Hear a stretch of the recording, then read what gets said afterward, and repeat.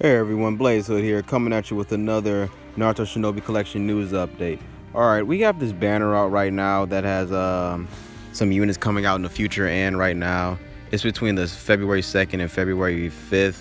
And the first two up are this birthday Naruto and the pain that came out with Konan. So, and you have a 4% chance to get them. Like every singles or multis, it doesn't matter.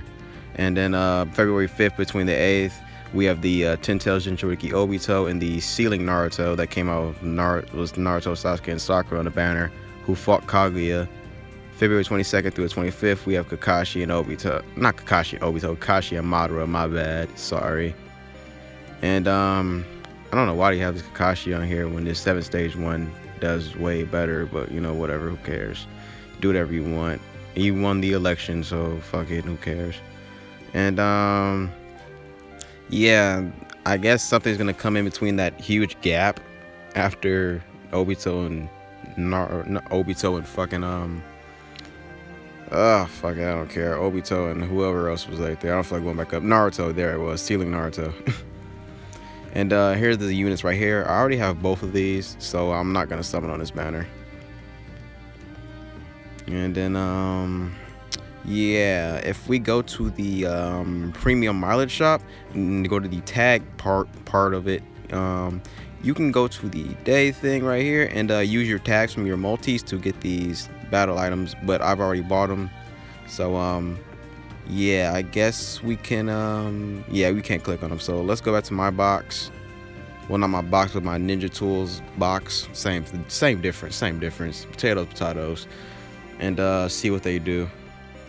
That one's for Obito and Naruto. I think it reduces chakra rate by 50% and HP, and then skill damage and attack or something gets buffed by 50%. I forgot exactly what the translation was, but yeah. And this one's for the Madara and Kakashi. I think this increases HP and skill damage by 50%, and then this one just increases all skill damage by 50%. So yeah, I guess these work out good. Like, you know, more and more Ninja Tools are gonna come out in the future. So, you know, if you you know, you can get new Ninja Tools, you're moving around Ninja Tools and shit, you got something to put. Those are good, like placeholder Ninja Tools, I guess that's say. Something to use them with. Here's the banner right here, and then you know, a single is a 4%, and for your first multi it's 4%, and then all the 5 stars right there are 96%. So yeah, all those are crappy pretty much. And I'm not summoning on this banner because I already have these units, like I said. And you can click on the tag part right here to jump straight to the tag shop. And yeah, I'm not gonna show their super attack because not their super attack, but their ultimate. Same difference, ultimate jutsu, because I've already done showcases on these units. And there's pretty much no point. If you want to see what they do, just go to my channel and watch their showcases. They're gonna hit for over 1 million, you know, spoiler alert. Here's the new event right here to farm some gear for them if you don't have any gear. So yeah, if you do have gear, if you do have all these gears, I recommend still farming it just to get dupe gear, in case, you know, they're gonna make another 6 paths in Naruto and, you know, another freaking pain. So you might as well just farm the gear for them. And here's the characters you need to take on the mission to, you know, boost your points and boost your damage and stuff like that. And then up here is the Minato Kushina event. And you click the question mark, and here's the Obito you can get.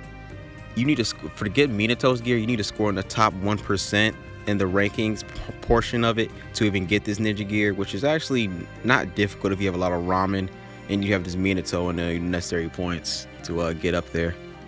And I think what it does is for 3 turns, all chakra recovery is 0, and for 9 turns, all skill damage is buffed by 80%. I think that's what it says, but I'm not exactly sure. And then Kushina's wristband, I think that just boosts attack and defense by 100% or something like that. Then her little hair clip, I think this is her hair clip, yeah. And then I think this is HP and something by 100%. I really don't care. And then this tag right here gives you all these free-to-play units right here. I think I don't have this Ren. Yeah, I don't have the Ren. So our card art looks cool, so I guess I'll take that if I can get it. But I've already used 2 of them, and I keep getting that Naruto, and I don't want him anymore. So yeah. All right, let's jump into the Minato one. I'll probably save the other Naruto event for a video tomorrow.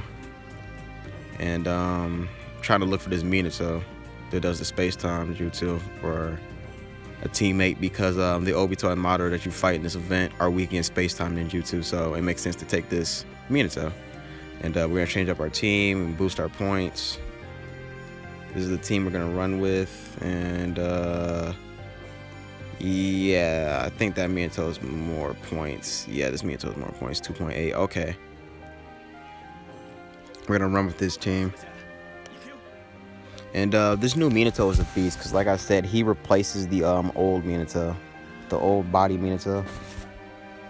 So yeah, he's great, because he does whatever he does but better, and he makes all your allies immune to skill damage, which is just freaking broken.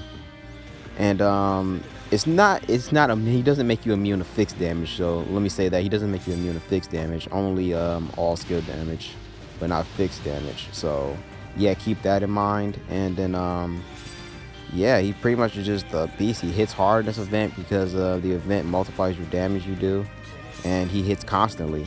And since he's hitting constantly like this, I don't think I'm going to put, if I do score in the top 1% and get the his gear, which is pretty much just his half of the Kurama's chakra, that's what that black orb is. And that black looking orb, I'm gonna just give that to the birthday Minato that I got, that one-armed one. I'm gonna give it to him, seeing as it you know, it reduces chakra for 3 turns. It reduces your chakra consumption to like 0 for 3 turns and boosts your skill damage. He's gonna, since this Minato hits frequently, I'm probably just gonna, like, you know, just not get worried about skill damage so much, seeing as he's gonna be hitting constantly. He'll make up for that difference in damage, as opposed to the other birthday Minato that what the fuck, why are my points so low? Hold up, I just realized what I did. I took that old Minato and put him on my team instead of my other Minato, so now my points weren't boosted to like the 32 point something they were supposed to be at. Do I feel like running this event again? Oh my god, that was a flop. I wanted to boost my, no, I gotta play this again. I gotta fix this. I have to. So we're gonna run this one more time, and we're gonna see what my points look like actually, because I just realized what I did while I was in the middle of my conversation. But anyway, yeah, back to what I was saying. The B-Day Minato, I recommend putting the Kurama Chakra item that you can get and put it on him, seeing as it boosts skill damage. And I'd rather boost skill damage on a unit that doesn't attack as often, rather a unit that attacks constantly, seeing as he'll make up for that damage since he's attacking more consistently than, you know, that Minato. That's just my take on it. That's just how I choose to run it. You can do whatever you want with it, like I said, but that's my one piece of advice. Seeing it, if a unit has higher cast speed, don't worry about so much damage output, just worry about chakra consumption, seeing as you want him to keep attacking constantly, because he'll make up for that difference in damage, as opposed to like a unit who doesn't attack as often, but he hits, but when he does hit, you know, he hits like a fucking truck. So that's my take on it. Tell me if I'm explaining that right. I don't know if I'm explaining it right, but tell me if I am in the comment section below, if it makes sense. You know, high cast speed, don't worry so much about the damage. Low cast speed, worry more about the damage, because last thing you want to do is have a slow unit that hits like a freaking flower. So fuck that, we're not doing that. And yeah, and as for the B-Day Naruto and all these banners that are supposed to be coming out, I'm probably not gonna summon on them, seeing as I have all the units except, like I said before, the Ten-Tail Jinchuriki Obito. Makes no sense for me personally to summon on it, and I'm damn sure not about to summon on it just to get some fucking Nindo increase and skill damage increase when we have tickets and scrolls to do that. Fuck that, I'm not doing that. Obito, I'll get Obito when I get Obito. And I damn sure ain't about, you know what, I recommend don't even summon on this fucking banner, seeing as they could come out next week with like an EX banner, and then yeah, you're gonna feel like you wasted your stones. But that's about it for this video. This has been your boy Blaze Hood. Don't forget to like, comment, share, subscribe, all that bullshit.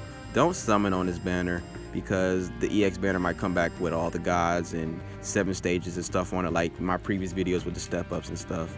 Do not summon on this banner. This been your boy Blaze Hood. Peace. Don't forget to like, comment, share. I already said that bullshit. Bye.